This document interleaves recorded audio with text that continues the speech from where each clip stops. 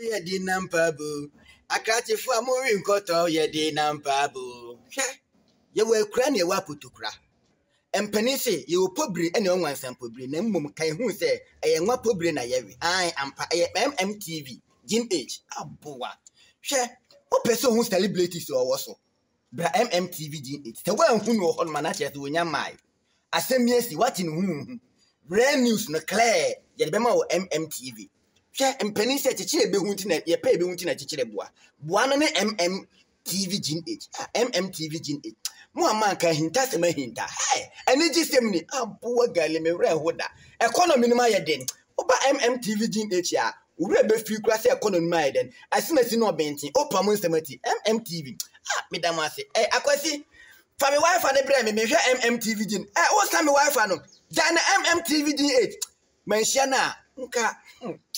abra ho ahye me sekume. MMtv. Mo ye je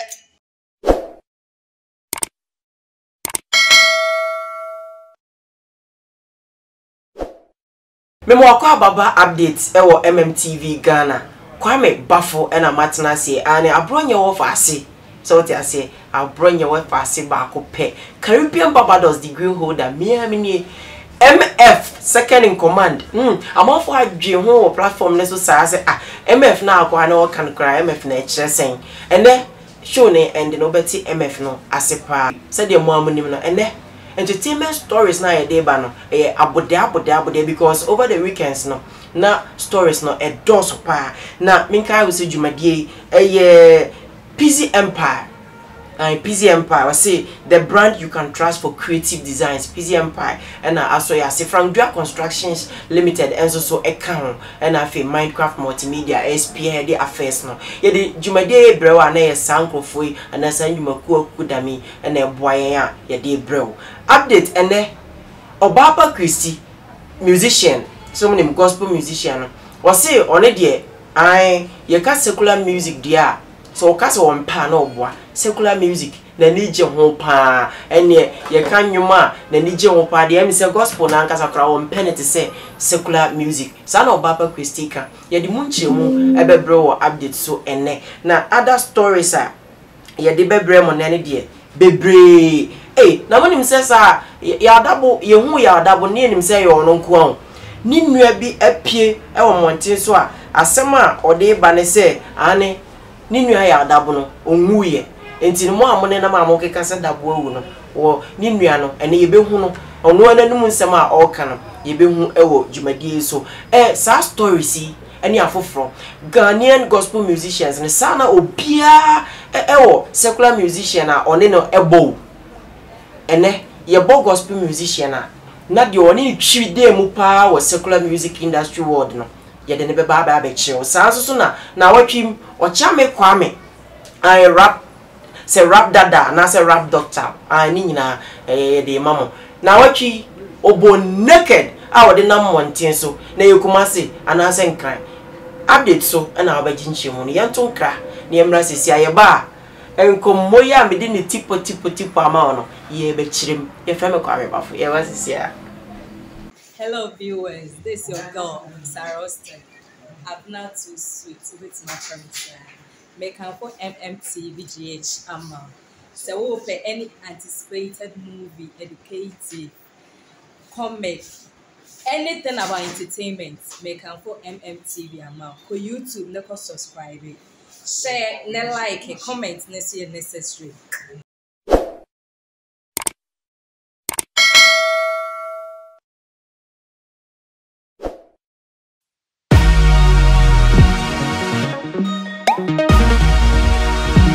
Shine your eyes.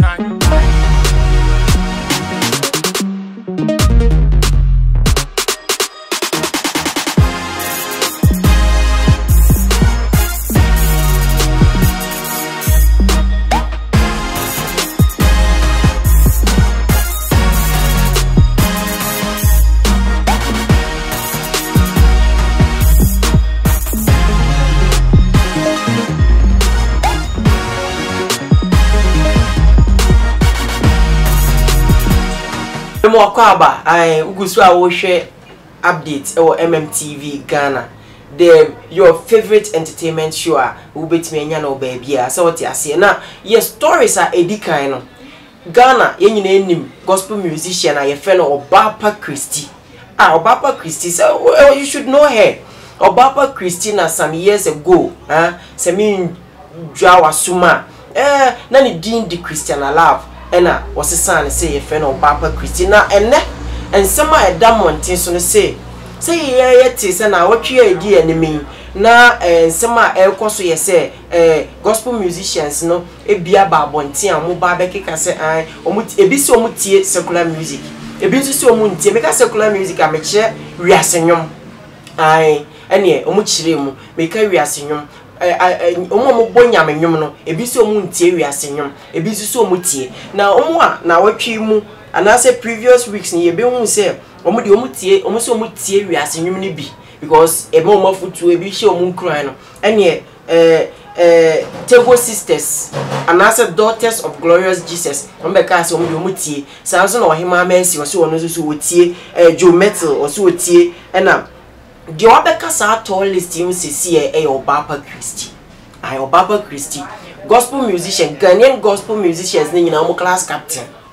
meka class captain I want to say na won say anwum to phone bi wa Obaapa Christy no mo sua no sana monte so mo ka on say jumadie so no ye gadansem amanfo ka no ne abebo nchiremu omo class captain gospel musicians and the class captain amanfo chirem say ene say wo hwe obi ti say maami ye friend St Joyce blessing mo wo hwe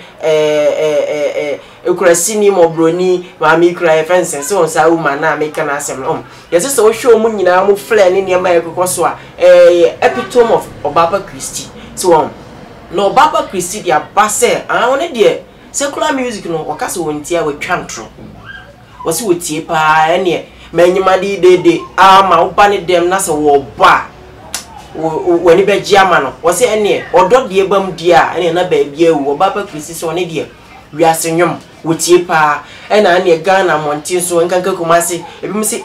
ene se egya na disco nyina obeko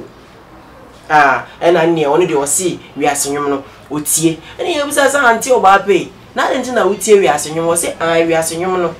ebi wo ho a se wotie a emo afutu wasi ebi wo a wotie a ehye onkran pa ene ebi susu wo krampo na wotie etime boaw ema wo de twiro nyamenyom na ene ho na wo boye nchemu a na wo beka se ono ni nwum bi wo krampo a wotie wiase nwom ena wotimi e de twiro ene wo se wo kaya manie bi ni nwum bi ye fe no ene wo kaya manie bi a mi kom no se sa nwum ni se wotie kwa me Eugene ni nwum bi ene wo hwe instrumental na ni se de nwum no esi kona na honkonko de betu ni mu ene ebuza se ene na chese anti Obaapa honkonko timi na anti wiase nwum mu yensenche no se na wiase nwum no kra ne de wo se obi ati wiase omo bo gospel omo bo secular music ye nyina wiase na yatinti wiase ni nyina ye nyamenyo so what ase de hia ne se enwum no afutu ani nkranhye ewom na edi what ase wo benya de open afime de odo ne kabom ebeba na enkomone koso a na ese anti Obaapa na o blinke dudu na o se hwe na mikoshu a me nchaage sen even chrokonkon na ye de bo gospel music no kra se ojumayeni bia fatana kadua na okoso na okase hwe na before obeko show no artistry very expensive and you say auntie na artistry a wo kan wasem de o pa cho say I was say preparation and son ye beba be bona ya ode na ne nkane na mesoniema na wo sheki ho no very very very very very costly no say and son obeba show kra ni makeups ne ntade obehye ne mpaboa na osan ka to se hwe wo se odidi o na nka wo se odidi no nka o mebo nwom no oboma owie a na o se mama queens bi na mfanko da bia wo se wo charge o na ne o charge wa na o take care of artistry no na o take care of ne ntade na o take care of ne mpaboa na o take care of ne makeups and sana oni na djuma yefo no o madidi nti Obaapa Christy se mo se oba mo sorry dem ebe bonwom na se wo charge man na o be charge mo pa so far as enkane na mesoniema shebress sanfo eyo modern nko ade ne mbetua ka na motie ya Obaapa Christy kasa ai on the oba sorry dem be bonyum kra wo be charge because artistry is expensive and o ka to asubiem so say ene wiase nwom so de o kasa wonti a wo twa ontro kra enti wiase nwom Obaapa Christy say wotie enti Ghana anase mo a mo hye MMtv mo ma ne nyam wanwa se wo kotai ko City Hotel pub ho na ko to anti Christy say I also ti ho na ye bo amachi dede na obo ne nsa no ye bo dede lumba na obo ne nsa ma nyima de ama e ma ne nyon wanwa because ono so we person and na ne Ghana for asuma e montin so o mu ka say na anti makeups na o kan wasem say no so ye expensive chinchina say e gospel musician e was so wear makeup and san o abebonyo no say hwe na ka mo me amse me ho ye me fe na nka ye de makeup no so e ka ho bi ane Ghana for ese ne anti Obaapa e be hwe kwan a yenso ye be fa so a so we say wo beto amaya yenso so ye beto because we love you anti Obaapa Christy sema enam monte so na sa asem we na MMtv Ghana ye adwen se Obaapa Christy say wo pe secular music anase we asenyom na ono ni nkomodie mama ye hu se Kwame Eugene ena ye ni favorite because so woni na ye nwom dia ena na gospel musicians nkae no so ye nto ye boase na ye hwe secular musician a omo pe na asempa na eno na ye pono so sese abeto so se ene dapono so clear se ye hwe legendary musicians bit say amachi dede afalfanto esa papa no kwe friend say kodwanchi any deal sankofo ni de yakwa say almost all the gospel musicians epiomase that's a gospel Ghanaian gospel musicians omo podo ho nyimo na de na ye omo mobi ene ye hwehwemu ni kire say amachi dede ene kodwanchi ene deal de almost all the gospel musicians are interview no epiomase no muti omo nyom so pa mko mo shows so na ne ye nhwe ene ye bobon komo na ne ye bisa se anti gift adoye ma me na ne ye fe ni gift o se no asese ye fe ni gift adoye se na ni kunu ye sofo bia ye fe no o se nti na ono so ye gift o se ba se ya obowra parliament wa okotu honorable adoye no ye fe no Mrs adoye nti gift adoye ni ye bisa se na ono so kra no secular musician ben o pen o se hwe na mo hu se me ni dade opanka aye nwuma na ai enti se ye hwepa gift adoye secular musician or dono no person one ne bonyum no kra de o chiem se secular musician bia obobo ne pun se one ne nyanyum bia no ya ade a obeye na mpo o chance Ghana for chance enche obede pombede one no release bi eba anti enne ye na MMtv Ghana for ye na ya tami chuku na ode ba de ye susu ye de be kire ya hwefo enkomo na egusu koso na no na ye be hu se na si so ai na si ono so si guru enkranza man de she guru ono so one na so ti ase enti no ono so ne no aye releaser Ghana for ka ho nsema atutu na sene abasa no so ono mpa ba ai oni guru ade a omo hihia fofo na heti bongret ai we gospel musician ono so ni favorite ye sakode na afi Joyce Blessing oni de o company mu ai Auntie Joyce oni de oni AB Crensel na ehwibom ti abusuafo MMtv Ghana ye hwehwemu aye kofa de brem no ya mama ti ase se ene sa gospel musicians omo favorite secular musicians na ya bobo so achiomi ye sure say enkomode koso no pictures ni twagu enti no gospel musician ni secular musician ni favorite one ni bodemu ache say ye de brem na mo hwe no mo fiefie mu na amankomo no ayede enti I listen to secular music Obaapa Christy emunchemu no eno no menka o se djumadie Pizzy Empire what I say Pizzy Empire or say design papa bia de emfa nchen papa Pizzy ho na onye ne kama na onfa ma so what I say Pizzy de ne nsa no adwuma ha se muhu flyer bia free MMtv Ghana eba dia and na or say the brand you can trust for creative design PZ Empire what I say and from GH Constructions Limited Mrantia umusi adan Mrantia wasasi omuhwe so ye die sidan papa amount any from GH Constructions Limited yentun krabiem ye ba ho ochiame kwame odi na deja na montin so adan wayi ana de na ekoso e di munchemu. Hello viewers, this is your girl, Sarah Austin. I'm not too sweet with my friends. Make her for MMtv GH Amma. So we'll pay any anticipated movie, educative, comic, anything about entertainment. Make her for MMtv Amma. For YouTube, never subscribe, share, ne like, comment, necessary.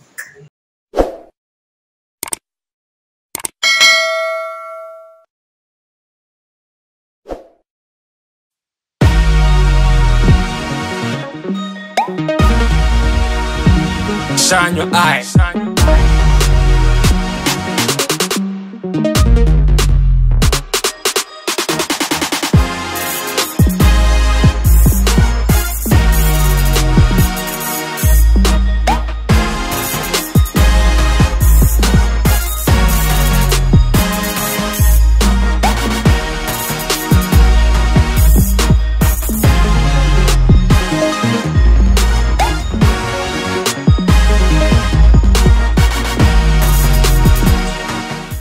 Di nampabu akati fu amuri nkoto ye di nampabu ye we kura ne wa putukura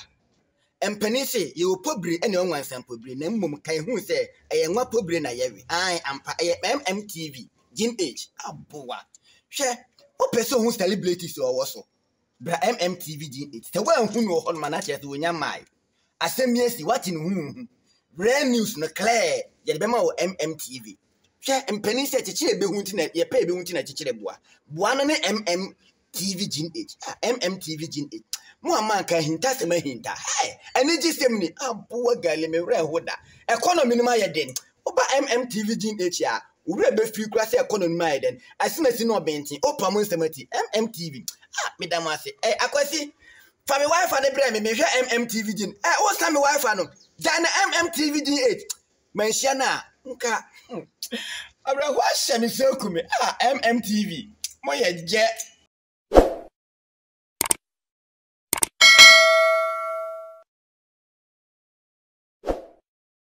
me mo kwa ba updates ni MMtv Ghana South Asia number 1 trending show what I say MMtv Ghana hankwana ubenya na your next story Ochame Kwame rap doctor on a mountain, so he is naked, half naked, half nina naked, naked or half naked or nina naked so he is naked. Now why is Papa 47 years Kumasi Asantemai this year or Chame Kwame, why is he naked? Now what you on social media and na a bazikeke na then nina say or Chame Kwame the rap doctor was your boxes and then the boxes now never in different varieties, different colors. And I can afford say Mushabi but Chame Kwame that Ghana for him say papa that boy papa 47 mommy you know or some way Anika so I say no Ghana for him say papa na de jam e bi si na de jam efe e bi so na de jam nya fe ne wo dia bade yeso ye beka and then the amount for chiro my dream and say na papa 47 years there na hand ntia wa ne ho e de to mountain so and ye ko pem chire mo MMtv Ghana de ye bopia na ankasa and papa e ka che say hey mo de Ghana for de muti da sia bra na ma fam kra and na ye me 47 years so and obi say now me report about us now what do you fear aduanan so and na che say e was a ro ho e de gu mountain so say Ghana for nhwe no Chame Kwame say there be o me na nkasa no me was some allergies binti nya boxes and pants bia na me hye na ma hwehwe ma ya research na ma hu ba ko bia e satisfy me allergy uti ase enti eno no na me se me de ba montin so ma Ghana fo nyina atobi na na minya particular day bia metimi ahye da pa ho ntoma na me yes me dey share me 47th birthday enti no birthday na wo pa wo clothing line na say boxer line ho ntoma na say nana na say papa wo say wo shebi na wo dey say na hwe e man da ntoma dia omo shebi the model na say me so me da boxer shorts edia wo ba ni ko fa kente nkata so ana there be Ghana for say now chame wonu asem eden sa ye bi so asem say ka wo da boxers edi no nko fa kente nkata so there be papa enfa kente nkata so na enu na nkomo ni ko so na nne Haruna Amaleba we NDC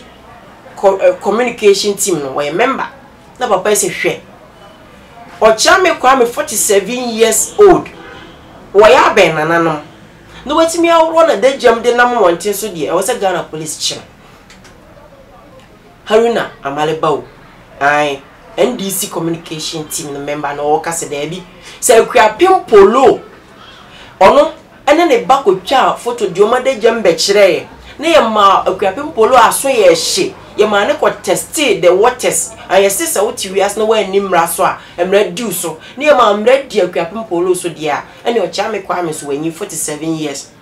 wodi na de jam a kire Ghana for enti ne ye nchi no na e ho no na o cha me kwa me ka kire papa ne se papa no onim de okeka na ane eyo clothing line na me de kire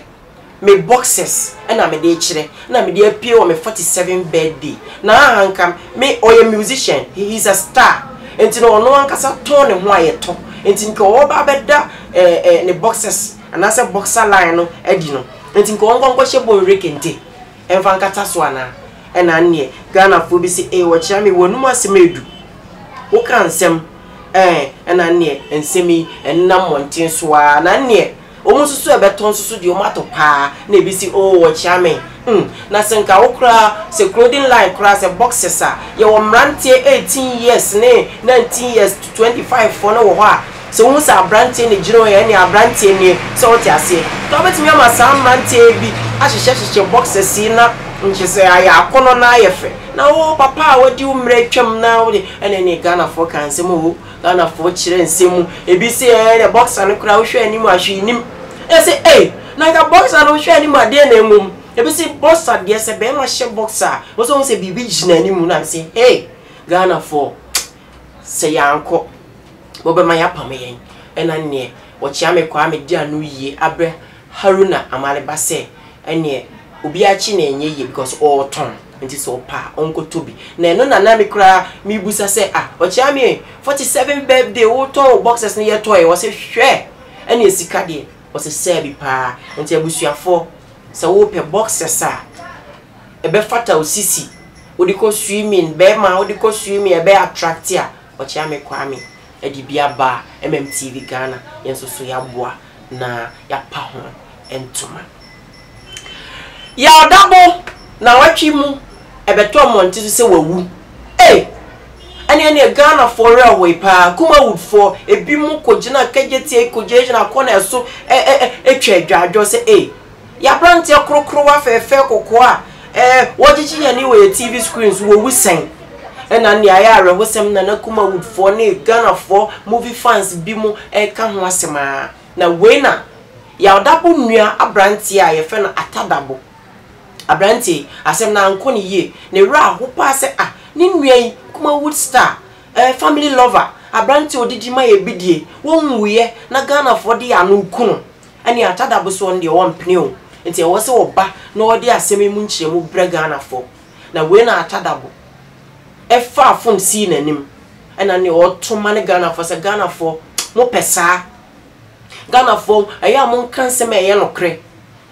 atadabo se encheye ena okọ social media TikTok so okọ enu akohu se ye bod ayenwom ne nkwa obi voice that asese former president Mahama wawu sanso so anche so wonko tia ye de asiedu nkatia be ye chairman yi ene so ya sa akobo se wawu no se Ghana for ade manu kan hyiranse menye ya na wo se ye Ghana for ye ase ene atadabo twa ya da papa wo se Ghana need to make us say obi ewu se nyame amwo no anko nyame wo man kwaje mpaebo wan hwa obewu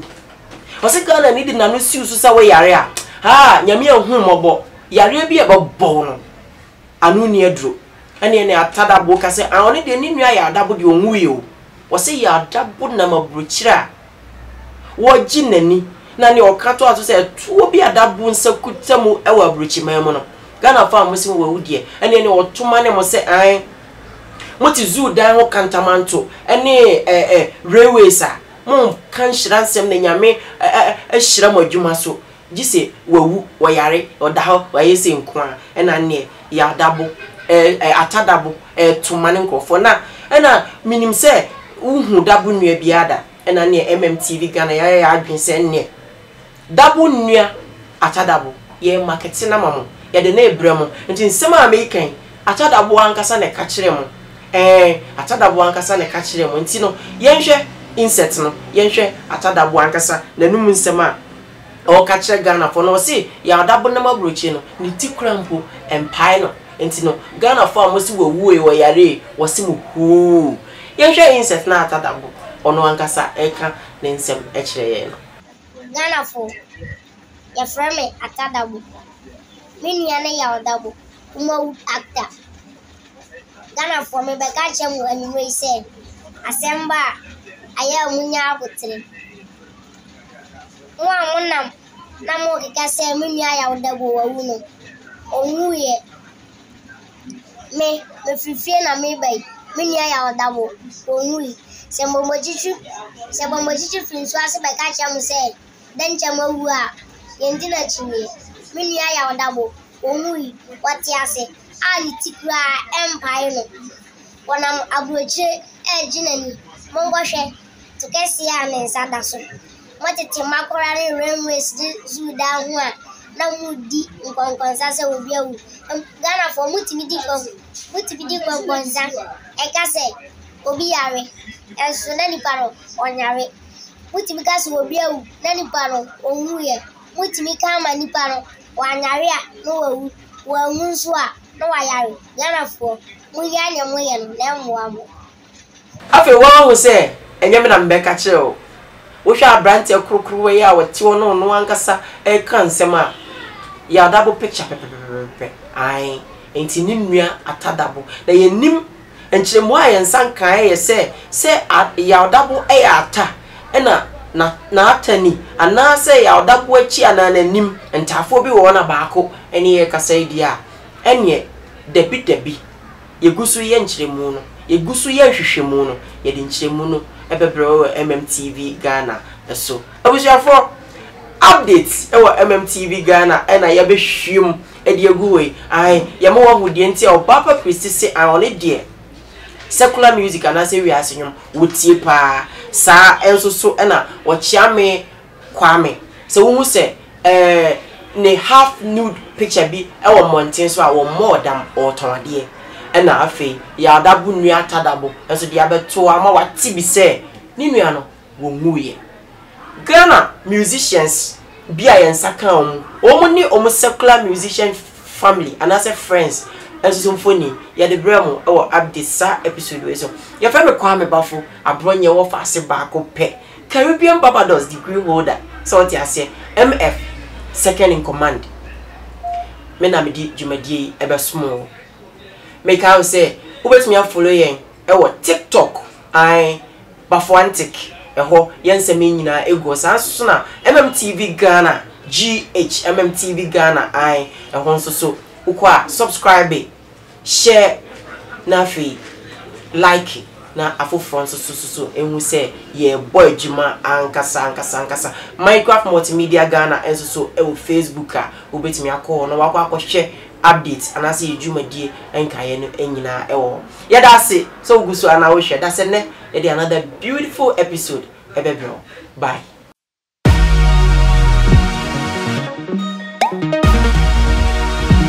shine your eyes